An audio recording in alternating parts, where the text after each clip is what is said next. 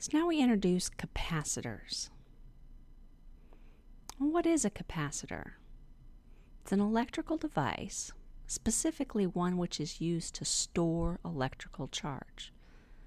Now when it stores this charge, it also stores some energy. So storing that charge can then be used later on to release some energy.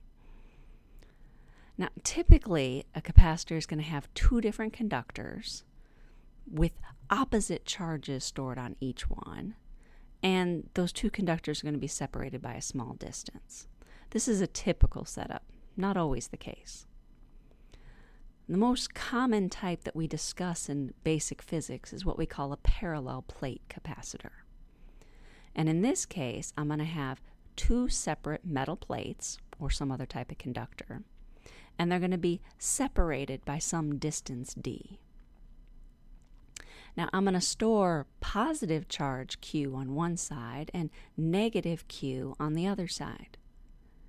And when this happens, this is going to establish an electric field between these two plates, going from the positive plate towards the negative plate.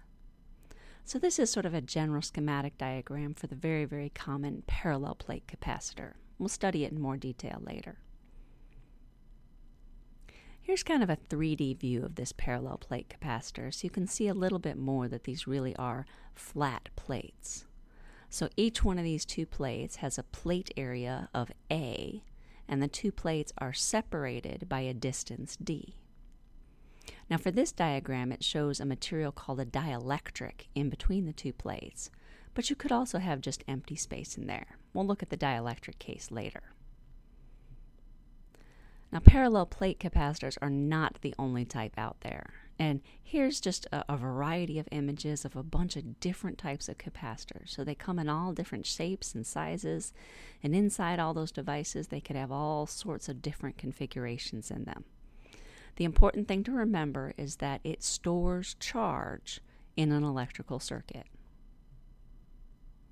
So that's what a capacitor is. Now we can move on to actually studying about some of the equations associated with it.